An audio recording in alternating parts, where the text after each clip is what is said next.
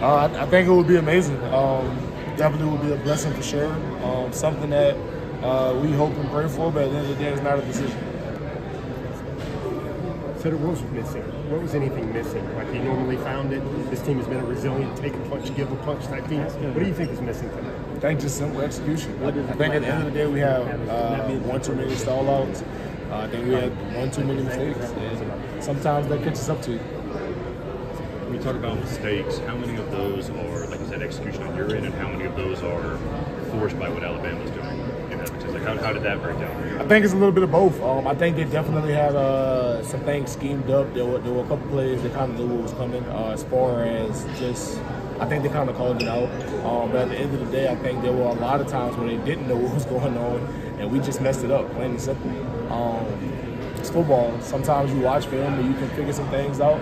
Sometimes they don't know, and we found a way to kind of mess it up a little bit. So I think it's just wins and losses, and I think we had a little too many losses there. Is the toughest part about this loss the fact that you guys no longer control your own destiny?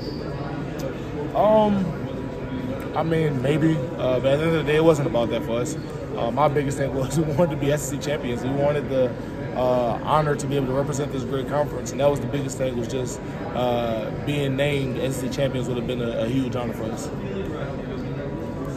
The fumble there in the third quarter, from your perspective, kind of what went wrong there? I don't know. I had nothing to do with it. I have no idea. I mean, I'm sure it was a mistake somewhere.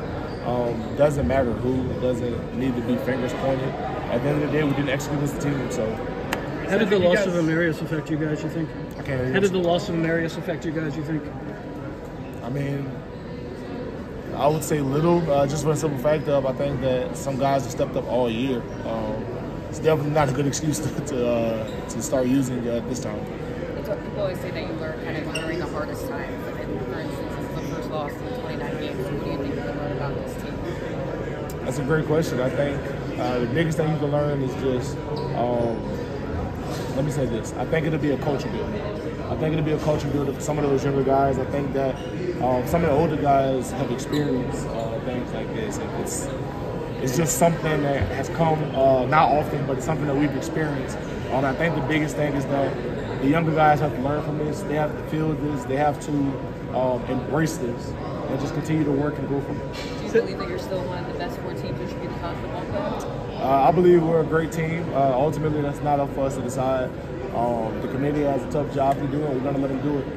We had the opportunity to make our case on the field. We didn't do enough. So. You'll be going to the TV tomorrow? Is that fair to say? No, I wasn't going to watch it regardless. Really? Why not? It doesn't matter. At the end of the day, got to get better. Sedrick,